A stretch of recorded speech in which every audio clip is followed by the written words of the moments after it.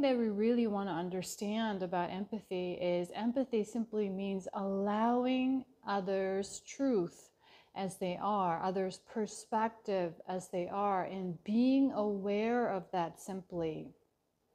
Because truth is different from one to another based on their own journey, based on their own soul mission, their experiences from the past and now, their emotional state, mental state, their surroundings in that moment. So everything is affecting, and truth is based on a perspective one holds about something in that moment, which means it is changeable.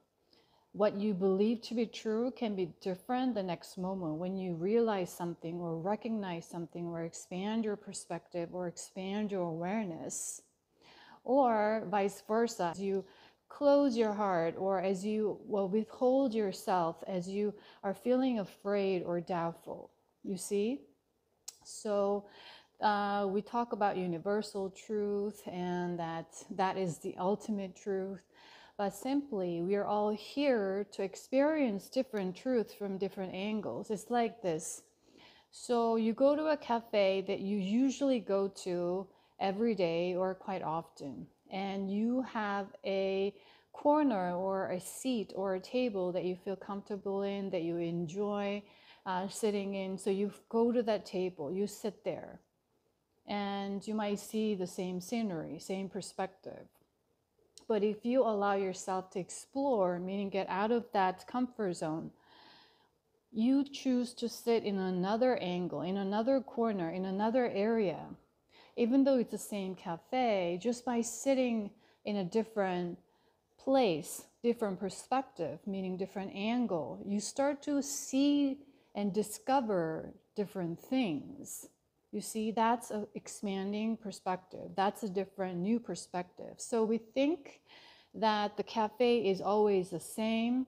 I experience the same. But just by going outside that comfort zone, by being in a different perspective, in a different place, we discover something new that expands our awareness. And we discover something, and we expand our consciousness. And with that, we allow ourselves to understand all corners, all aspects of our lives and all aspects of ourselves. So it applies to ourselves, discovering who we are.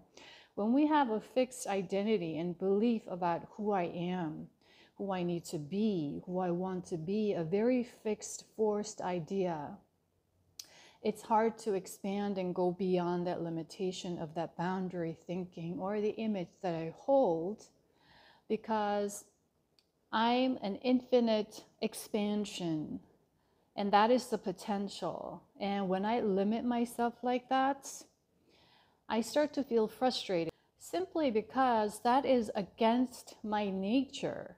My nature is to expand, but I am limiting myself, restricting myself. And so therefore, it is important to remain in surrender and not to identify yourself with one thing, because you can be one perspective right now and the other perspective the next moment. And you're going to allow yourself to explore and experience all of this.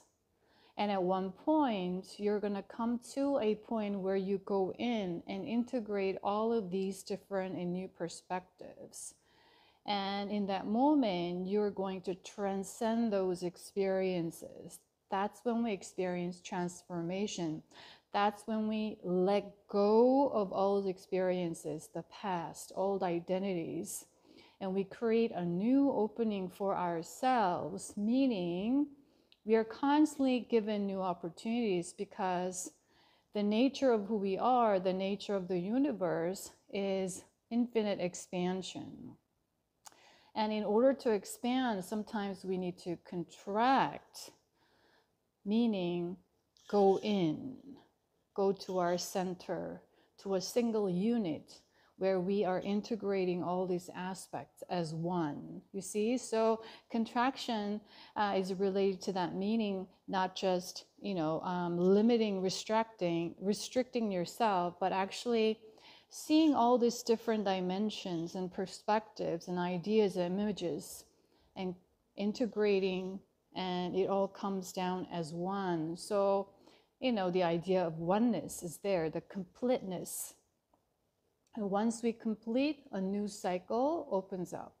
And it's an endless process. So that's why the symbol of the spiral is endless. It goes to the center, goes around, and then goes in and out, expand, contract. And that's how we evolve constantly. So that's something that you want to understand about empathy. And what's related to empathy is the idea of codependency, because a lot of the cases growing up, based on the conditionings that our previous generations inherited unconsciously, it's likely that we've been conditioned to believe that as the truth, and that's been anchored in our patterns. So we are repeating these patterns. So what's related to this idea of empathy is affecting the dynamic of the relationship, and that's affected to how we feel. And what it's like is this.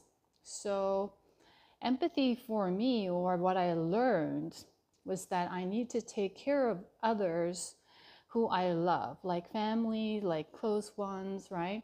So what we were expected as being empathic or kind, loving, was to save our loved ones, right? We need to save.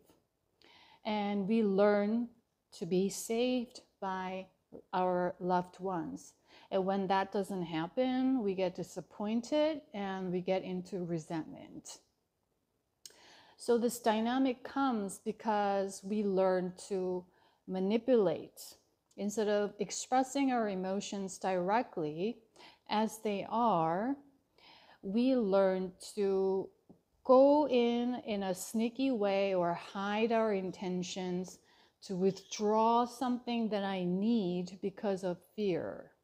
Fear of rejection, fear of retaliation, right? Fear of repercussion, because when we did that or practiced early on, they were ignored, dismissed, rejected, denied, or abandoned. So we hold the trauma inside. And with that fear projection, we start to play the same way. We learn to manipulate the way our previous generations used to manipulate us to get what they need from our sources, you see? And so what happens is we inherit this idea that I need to be saved and I need to save my loved ones. So we need to take care of others. We need to take responsibility for how they feel. So this creates all kinds of resentment and drama because I have this expectation. And so they're not gonna expect directly, but they're gonna make me feel like I am responsible to take such an action to meet their needs. You see, it's a very indirect way, but we're gonna play that out. And so we have to play guessing games. And when we don't deliver, they're going to resent, they're going to hate, meaning they're going to punish ourselves, punish others. And so we hold this dynamic of punishment and reward. When they come through, meet my needs, then I give them love and attention. But only when they do that, only when they serve as my source to provide what I need. So what that is taking advantage of others in a way. But we all play this game quite often. And so it is really important to be aware now of these patterns. And if this truth triggers you, you may not be ready for it right now, or this truth will come to you in another timing. So if this resonates with you, if you are called to reflect on your own patterns, is something that you need to know at this time in order for you to move forward or go beyond where the freedom lies. Because we are tied to others. It's like you owe me something, I owe you something. That's why we become defensive. Or we think that we are putting up boundaries, but it's more from a defensive stand rather than expressing my authentic self with my authentic needs and wants in a neutral way that is, not from a place of fear, but just from a place of honoring and respecting myself. It's a very different energy that you're sitting with, that you are going to communicate to others or emanate through you. So like attracts like, this energies, you're going to attract people who try to draw from you, and you do the same with others, which is codependency. You see? So, whatever that you do, you're not going to speak your intention out loud. You're going to hide. So we call it, being sneaky to get what I want. Because it's like this. I play a character in order to draw something, in order to draw compassion, empathy. And so, or I say, I do this because I love you, or I do this for you. Why do we explain or over-explain these things or try to justify what I'm trying to, ask from others? We are trying to draw something that I need, that I feel like I can fulfill or provide on my own, such as feeling loneliness or feeling restlessness. It's like when I'm alone, I'm bored. So I call people up, and then I need their energy to occupy my time and feeling loneliness or feeling bored. You see? So what happens is, instead of connecting, it's not about deep connection or getting to know each other, but it's more about trying to fulfill my own needs and seeking others. And when those others or other sources are not available, then I go into deep depression or feeling negative about myself, about where I am, because I'm sitting in such lack energy right now, meaning that it's not enough where I am. It's not enough how I feel right now. It's not enough who I am. So my existence is in question, and I'm in doubt of myself. And because I'm in doubt of myself, I don't trust myself. I don't trust life. And so what? I go into fear, and I start to create worries. I start to worry. Why? Because I start to think, meaning overthink. Overthinking means I'm not seeing things as they are, but I tend to think more than what it is. You see, whether it's positive or whether it's negative. So we start to go into this whole patterns.